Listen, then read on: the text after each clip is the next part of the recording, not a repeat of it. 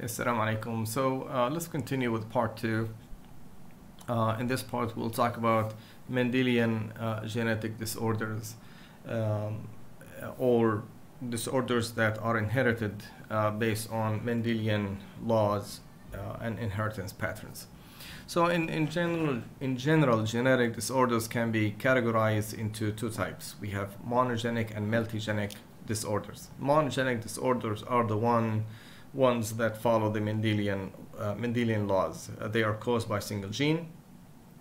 Usually they are confined to an organ system unless the gene is important for multiple organs, like enzymes, for example. Then multiple organs can be involved. Multigenic disorders will be the topic of our next lecture. Usually multiple genes are involved. They are mutated. The environment plays an important role. So as a result, these disorders are complex, they are unpredictable, they can be gender-based as well. So let's start with the Mendelian genetic disorders now.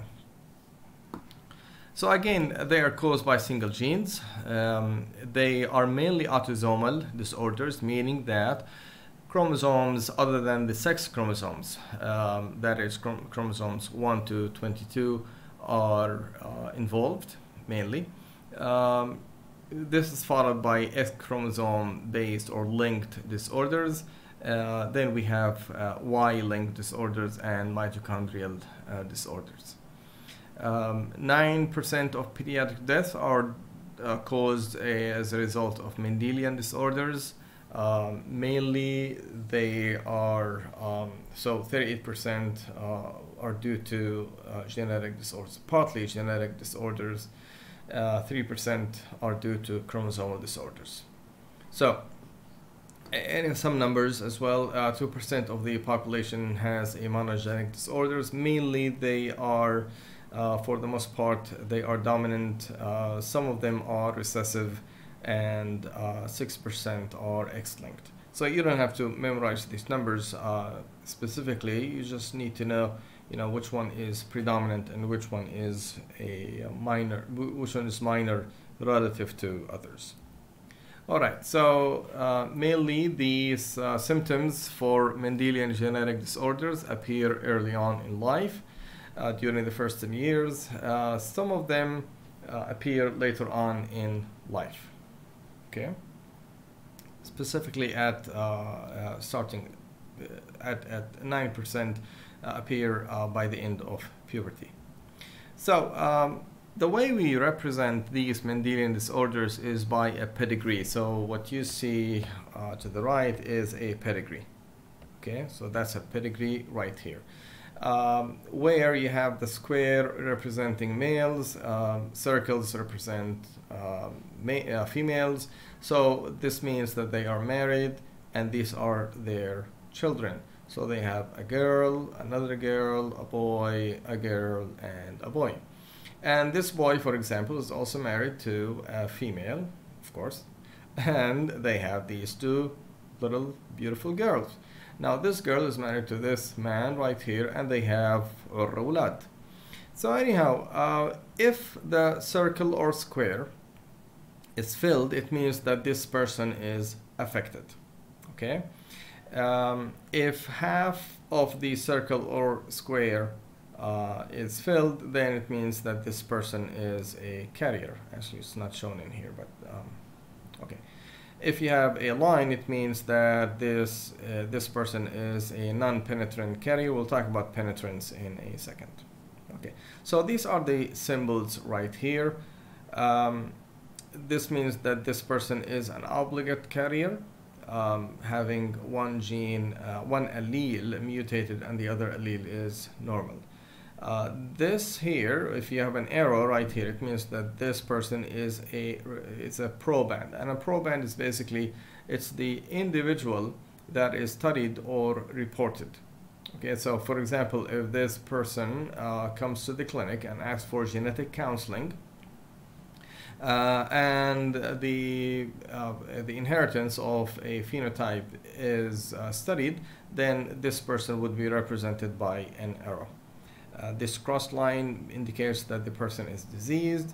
This is a stillbirth, meaning that the fetus is not born, or when born, that the fetus is dead. Okay, so this is marriage, this is divorced. Consanguinity is represented by double lines right here, family, marriage. This means that they are these are twins and they are monozygotic if they are represented by these lines. This means that these two females are dizygotic twins, and so on. Okay. So, so these are the Mendelian disorders right here. I don't know what's wrong with these lines, so bear with me. So anyhow, so there are different patterns for Mendelian inheritance. There's the autosomal recessive, autosomal dominant. We have the X-linked, and X-linked disorders can be dominant or recessive. We have the Y-linked, and we have the mitochondrial. So recessive disorders, autosomal recessive disorders, are not clinically apparent unless the person has two mutant or defective alleles. So if one copy of the alleles is mutated, the person is still normal with no symptoms. But this person is considered a carrier. Okay. So the great majority of disorders to metabolic enzyme deficiencies are autosomal recessive. And it makes sense though, because if they are dominant, well, then the fetus would not be born. Okay. You would have stillbirth.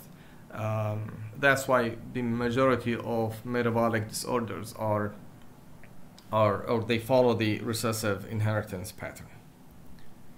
Now, these are the criteria for autosomal recessive disorders. Parents are usually carriers and they are asymptomatic, except that the child would inherit the defective allele from each of the parents. They are what you have here is clustering of the phenotype, the disease phenotype that is, within a family. The risk of a sibling of carrier individual showing phenotype is 25%. So if you have carrier parents, then the chance that a child would be affected is 25%. You have something known as pseudodominance, meaning that children of an affected individual and a carrier, that's 50%. There's a 50% chance. Of course, consanguinity is really important, especially in our society, since we have a lot of interfamily marriages. That increases the risk of manifesting a recessive phenotype. Males and females are equally affected. Okay, so this is basically how it looks like. So what you see in here, for example, there is no phenotype that appears in this family except with these individuals right here. So you have clustering of the disease within a branch of the family. You can see that males and females are equally affected. You have a lot of carriers in here. Okay, and what else? And you notice that the circle or square are half filled. Okay, so an example is a very famous example is phenylketonuria. This is a disease caused by a metabolic defect in the synthesis of tyrosine from phenylalanine. The gene that encodes phenylalanine hydroxylase is defective. So as a result, phenylalanine accumulates and it converts into phenylpyruvic acid. Phenylpyruvic acid would accumulate in different organs, including the nervous system, leading to mental retardation. And that's why it's now accustomed to diagnose, to screen babies once they're born for phenylketonuria, because the treatment is basically to limit the intake of phenylalanine for these individuals. There are other examples that you don't really have to memorize. Okay, so whenever you see a list, don't worry about it. Just just to give you a sense of the famous or common diseases in society. Okay, so you have cystic fibrosis, thalassemia is very common here in Jordan, sickle cell anemia as well, and so on. Okay, now there is a phenomenon known as allelic heterogeneity. Okay, so these terms are really important for you to know, and I'll try to connect whatever term I give you to something that is relevant to you and your studies. So allelic heterogeneity means that you have a gene that may have different mutations, okay, and in different individuals. So each individual would have a different mutation, and that would cause variable phenotypic manifestations of a disease. The severity of the disease can also vary in different individuals according to the effect of this mutation. An example is a mutation in the fibroblast growth factor receptor 2. Different mutations can cause, mutated FGFR2 would cause craniofacial dysmorphogenesis, and the severity of this syndrome can vary according to the type of mutation that would affect the gene. Okay, so usually it's associated with cranial synostosis. Excuse me, I don't know these terms a lot. So that's what craniosynostosis is. Okay. So you have something else known as compound heterozygote. Now what happens here is that you look at the gene and in parents, and the gene is, or the allele is actually, both parents have one defective allele, except that the mutation that causes this defect is different. Okay, so the individual would actually carry a defective gene because both alleles are defective, except that they are defective as a result of different mutations. Okay, so most of the autosomal recessive disorders result from compound heterozygosity unless they are that parents are related to each other. A good example is the Smith-Lemli-Opitz syndrome right here, which is caused by mutation in the reductase enzyme DHCR7 that is responsible for, it's one of the enzymes responsible for the synthesis of cholesterol. So you will have a number of oral and dental manifestations in these individuals. Now, what's important for me is not really the symptoms right here, so that's for you to read, but what I want you to know is the syndrome, the disorder. I want you to know the gene that causes that disorder and the pattern of inheritance.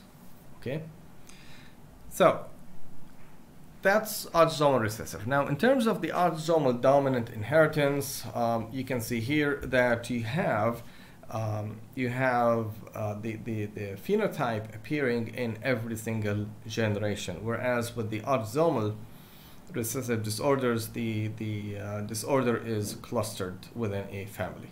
Okay, so something else in terms of the pedigree that is important is these symbols right here.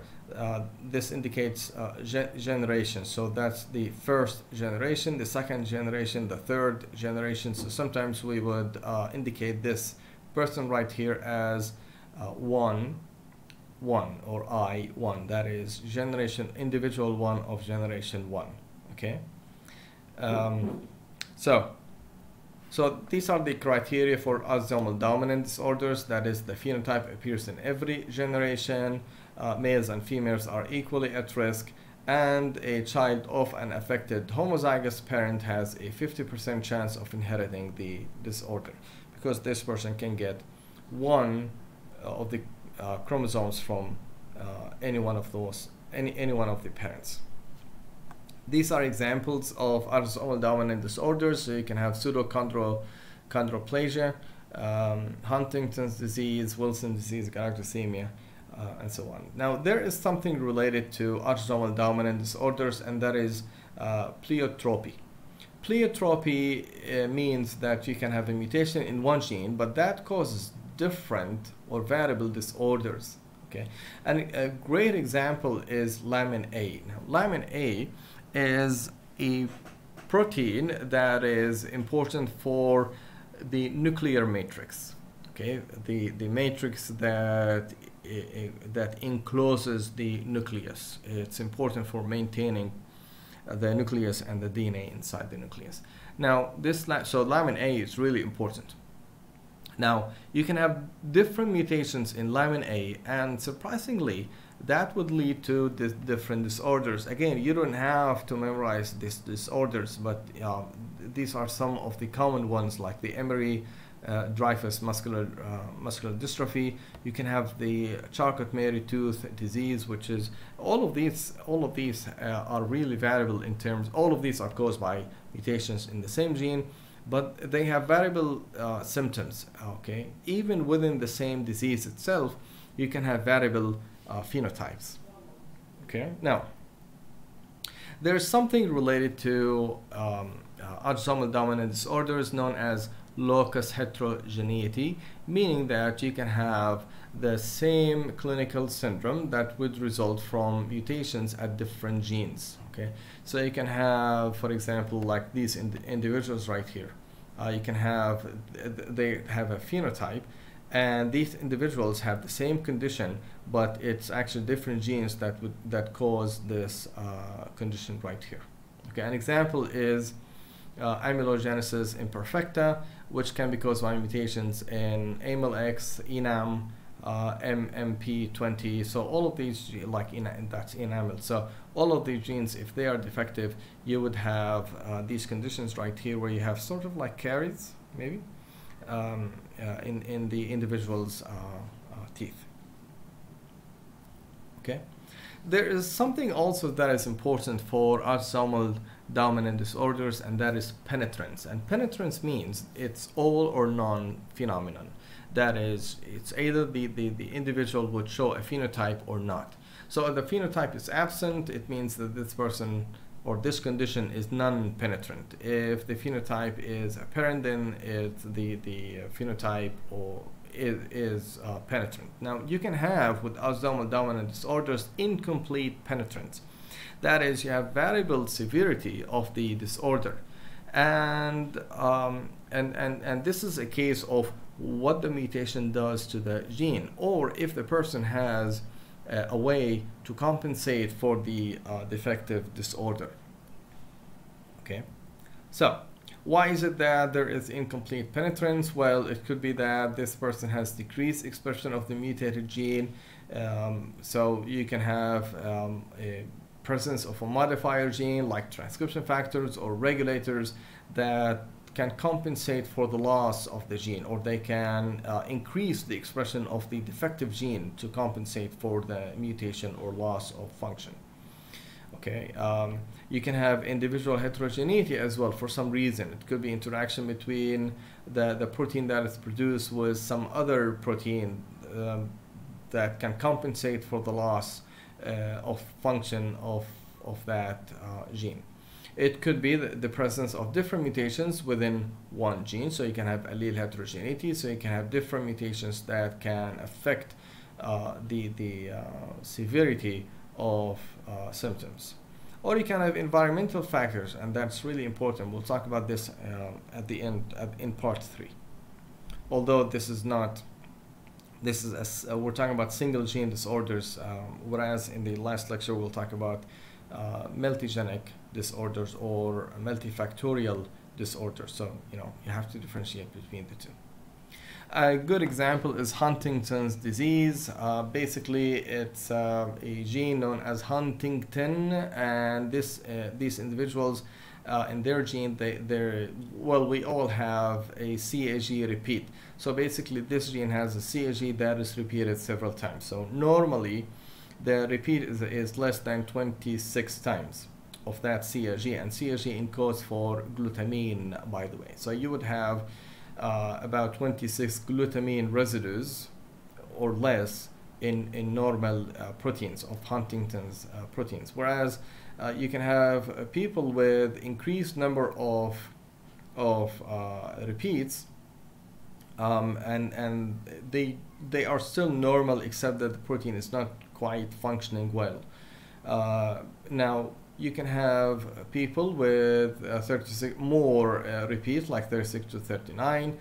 The protein is really affected, except that the symptoms are not really clearly shown or severe. So this is what is known as reduced penetrance. If the repeats are more than 40, then the person would have Huntington's disorder. Okay. Now, okay. Now, there are examples related to craniofacial disorders. An example is tuberous sclerosis, which is a rare disease that causes tumors or abnormal growth in the brain and other organs. Right here you have pitting of the enamel. Okay. And there is something else, and the Marfan syndrome right here, which is a genetic disorder in the elastin protein, and that results in abnormal gum in these individuals. Okay. Now, so let's go on with sex-linked inheritance. First, we'll talk about the X chromosome. Now, the X chromosome, basically, you know that females have 2 X chromosomes, but males have only 1 X chromosome. Now, so it doesn't make sense that females do have double the number of genes, so they would produce double the amount of proteins. Now, it doesn't make sense. So what happens is that one of the X chromosomes in females is inactivated, and this is known as dosage compensation, so that males and females would produce the same amount of proteins in their cells. Now, this X chromosome inactivation is actually random, and this occurs during embryogenesis. So what happens is that if you look at any cell in the female body, you would see that some group of cells, let's say in the liver, for example, you have some group of cells expressing the paternal X chromosome, whereas other group of cells would have the maternal X chromosome activated, and the other one is inactivated, and so on. So this is really again random inactivation. Now, the inactivated X chromosome is basically an aggregated, clustered chromosome. It's inactive, and the genes are not really expressed, and it's known as the Barr body.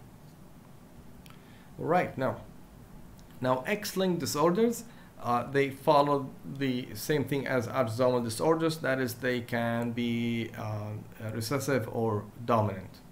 Okay, so basically, what happens here is that an important function or role or critical effect of X chromosome inactivation is that it could be that the normal X chromosome, or the X chromosome that carries the normal gene, would be inactivated, and that means that the one that is expressed is actually it's expressed from the abnormal allele. Or it could be that the female might escape a disease by inactivating the X chromosome that carries the abnormal allele. Okay, now so that depends on which X chromosome is inactivated and the proportion of cells that contain the activated or inactivated X chromosome. So you can read this. Since an organ like liver would originate from small cluster of cells, a large number of cells within the organ could have a normal functioning X chromosome or an abnormal functioning X chromosome. Okay, so the female might escape a disorder, or they might have a disorder apparent. So you can have X-linked recessive disorders or dominant disorders. So with the X-linked recessive disorders, it affects mainly females, and these affected males, usually they are born to unaffected parents. The mother is normally asymptomatic since it's recessive disorders. Female may be affected if the father is affected and the mother is a carrier or affected, and that makes sense, right? So that's basically the disorder, and that's how this is the pedigree. So pay attention to these pedigrees, because I might give you a pedigree and ask you the pattern of inheritance according to the pedigree. So here you have a carrier female that is married to a normal male, and they have these children right here. So they do have an affected son because he got the X chromosome from his mom. This is a carrier female. She got the abnormal X chromosome from her mom and the normal allele or normal chromosome from her dad. This boy and this girl, both of them got the normal X chromosome from both parents. Okay, this is a carrier. Now this carrier right here, now notice that this carrier right here, she's married to a normal male, but she transmitted the abnormal X chromosome. When I say abnormal X chromosome, I'm talking about an X chromosome that carries the abnormal allele. Okay, so not the whole X chromosome is abnormal. So there is transmission of the X chromosome, abnormal X chromosome, to the son, and of course the Y chromosome from the father. Okay, so this is basically the pattern. Now notice here that if the male is affected, this male would transmit. If the male is affected, now all his females would be carriers if the mother is normal. Okay, so pay attention to this pattern. Now if the male is, again, if the male is affected, this male would transmit the abnormal X chromosome to his daughter right here. So she is a carrier, an obligate carrier. Okay, and if she marries a normal male, she would transmit the abnormal X chromosome to her son. Okay, so there's 50% chance that sons would be abnormal. Okay. Now, when is it that you can have an X-linked recessive disease that is completely expressed or completely apparent? Well, it happens if the allele frequency of the disorder is high within a family or a population. So you would really have a large number, relatively large number of individuals having this disorder apparent. Female homozygous, that is carrier, having only one X chromosome, like in case of Turner syndrome, she would transmit the abnormal X chromosome. She would have, I'm sorry, not transmit, because females with Turner syndrome are sterile. But someone with with Turner syndrome, having only one X chromosome, if this X chromosome carries the allele, well, the person would show the disease. Female with deletion of the same allele of the normal X chromosome. If there is faulty X inactivation, that is, both alleles are inactivated. Okay, or you can have skewed X inactivation, that is inactivation of the X chromosome with the normal allele. Okay, you can have X autosomal translocation, and this happened with Duchenne muscular dystrophy. What it means is that during cell division, you can have translocation of the abnormal allele to another chromosome. So this individual would have two faulty or two defective alleles. Now, in terms of the X-linked dominant disease inheritance, there are a number of criteria. The child of an affected heterozygous female, regardless of sex, would have 50% chance of being affected. Makes sense. For an affected male, all daughters but none of the sons would be affected. Again, it makes sense. Male to male transmission never occurs. Of course, it makes sense. Now, X inactivation in this case is really significant. Okay, so again, a recessive gene in a carrier female is occasionally expressed due to the inactivation of significant number of X chromosome containing the normal gene. Now, a dominant trait, a female can escape a dominant trait if the X chromosome is inactivated. An example of an X-linked disorder, dominant disorder, is hemophilia, which is caused by mutations in predominantly in the gene that encodes factor VIII, which is involved in blood coagulation. Okay, now and there is locus heterogeneity that is associated with hemophilia. Another common disorder is the Duchenne muscular dystrophy. Again, it's an X-linked dominant disorder.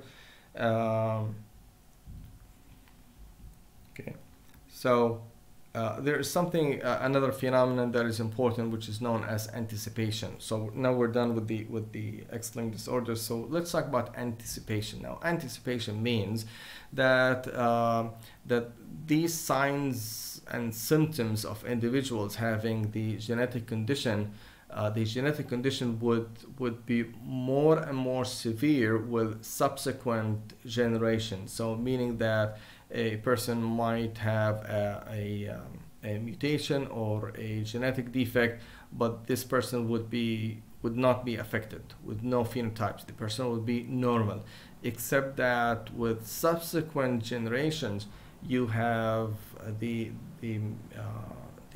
phenotypes appearing in these individuals. This is called anticipation. Okay, and usually it is associated with trinucleotide repeat expansion, meaning like exactly like Huntington's disease, for example. So you can have CAG repeat. Okay, and this CAG repeat in individuals, normal individuals, might be less than 26, as I mentioned before. Now, with subsequent generations, individuals might have more of these repeats, so they would have 30 repeats. The following generation, they would have 35 to 40 repeats, and symptoms would appear in these individuals. An example is Fragile X mental retardation syndrome. Basically, you have a repeat of CGG in the gene encoding a protein known as FMR1.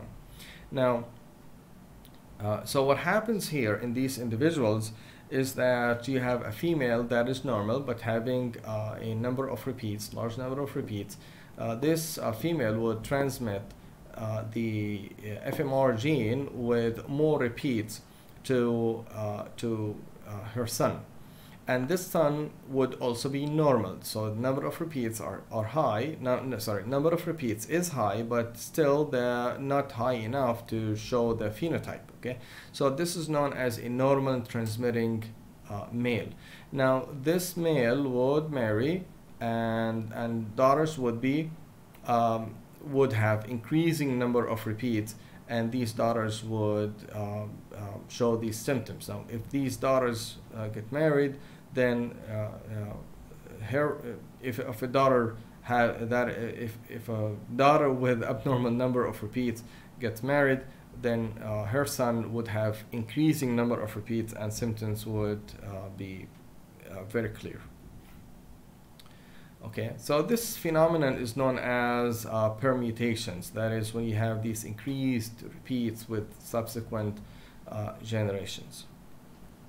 Now, so this is how it looks like. Now you have, for example, you have this female carrying increased number of repeats. Now this male, her son, would have more of these repeats. This is a normal transmitting male right here. Now his daughter is would have even more of these repeats, right? But she's still normal. But notice that with the following generation, you have more and more of these repeats in these in males, basically. Okay. The Y-linked inheritance is very quickly. You have transmission of the disorder in all males in every single generation because they get the defective Y chromosome from this one male. Okay, mitochondrial disorder is mitochondria is maternally transmitted. Okay, so as the DNA. And they follow this pattern of inheritance from females to males. Of course, now there's a lot of heterogeneity in mitochondrial DNA, and it gets worse with time and with age because you have more and more hits on mitochondrial DNA, so it gets more defective with age. Now, so there's a lot of variability in terms of mitochondrial inheritance. What I should point out here is that there is a solution to mitochondrial inheritance. So, which is basically if you have a sort of like quote-unquote surrogate mother, that is, you can have, well, sort of like a donor. So you can have a female donating her ovum, and what scientists would do is to remove the nucleus from that ovum, keeping the mitochondria in the ovum, and they would transmit or transfer the mother's nucleus or the mother's ovum's nucleus to the donor's ovum. So now you have in this ovum two DNA, two types of DNA. You have the mother's nuclear DNA and the donor's mitochondrial DNA.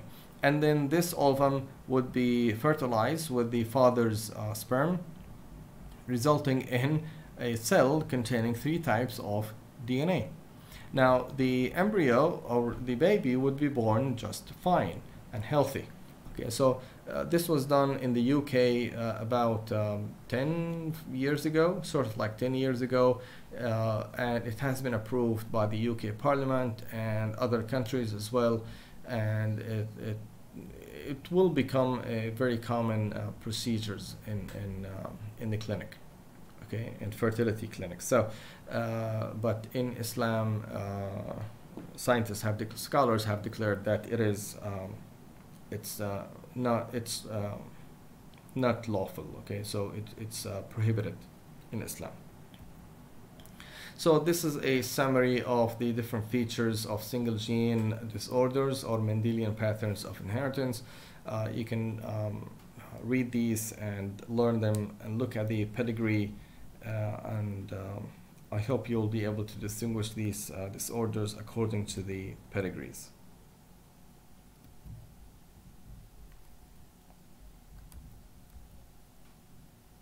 Now, there are other modes of inheritance as well. We talked about mosaicism before. There are two patterns of inheritance that are sort of like rare, but they can happen. You have what is known as uniparental disomy, and you have what is known as imprinting. We talked about mosaicism before. It's post-zygotic, so it's after the formation of the zygote. So you can have a mutation that occurs in somatic cells or the germline cells. Okay, now, excuse me. Now you have the parental disomy. Now what happens with the parental disomy is that you have a you can have a zygote, sorry, a germline cell having two chromosomes. So you have abnormal separation of the chromosomes during meiosis, so you have an ovum that will have two chromosomes, okay, homologous chromosomes. And if it gets fertilized by the other germline cell, that is, sperm for example, you would have a cell that would have three of the same chromosome. Now, it can happen that this cell would kick out one of the three chromosomes. So it's either one of these two, or it can remove this chromosome right here, okay, the blue chromosome. So in this case, you would have a zygote having two chromosomes from the same parent. Okay, This what can happen with cystic fibrosis. It was a phenomenon that was identified in cases of cystic fibrosis. Okay. Now the other one is imprinting. Now imprinting is related to epigenetic inheritance. And epigenetic inheritance, basically for some genes, it's either the maternal or the paternal genes that must be activated. Okay, so that's really important. We talked about epigenetics before. So when a gene is inherited from both parents, or that is alleles, one of them must be activated, and the other must be inactivated. Okay, so this is something that happens for some genes. Now, what happens if the gene that is supposed to be expressed is activated, or if it gets inactivated, it depends, is abnormally expressed, then you would have a phenomenon that a syndrome, or certain syndromes can appear in these individuals. So, and a great example is a condition known as Prader-Willi or the Angelman syndrome, okay, which is related to deletion of this part of chromosome 15. Now, what happens here, so we're talking about the same gene that is removed, or the same region of the chromosome that is deleted. So in case of the Prader-Willi gene, you have deletion of the paternal gene, or you can have maternal uniparental disomy. In other words, you can have expression of the maternal gene, whereas normally the paternal gene is not expressed whatsoever.